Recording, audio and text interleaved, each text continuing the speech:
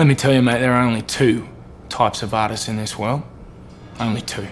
There's the fleeting type that makes something for 6 months or a year, and when nothing happens with it, they quit and they go back to their old life and their old job because they don't have the true passion.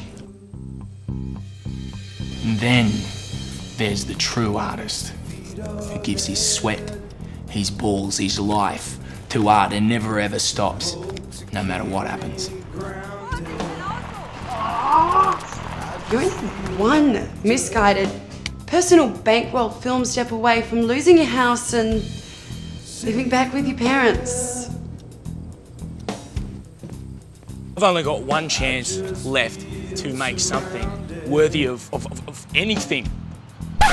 Guess it's time for us to make ourselves a decent fucking movie once again.